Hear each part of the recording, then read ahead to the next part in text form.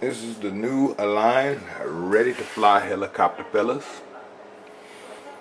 And unless the owner messed with some settings on this radio, I don't think it quite comes ready to fly. You might want to have somebody check over your transmitter, check your things like your aileron elevator swash. On this one it was at 80%. It was kind of high. It made it really touchy, and it's probably the reason he crashed this one and had to upgrade it, or downgrade or upgrade his head to all CNC. The Align head unit that was on here.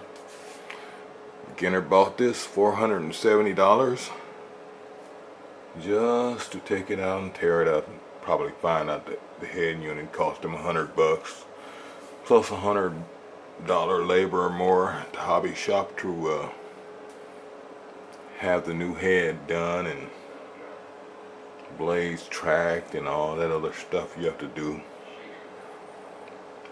For $470, he might have been better off if he'd actually bought himself like 3 Titans, at least 2.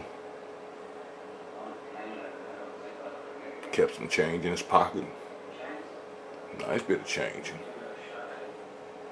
If he'd have bought 1, he had plenty of money for repairs and upgrades, and learned how to fix it himself and all that good stuff. Still, it's a nice helicopter.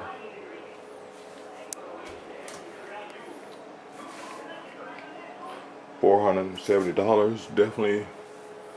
I can see the quality. And I'm gonna remake this tomorrow. Thanks for watching.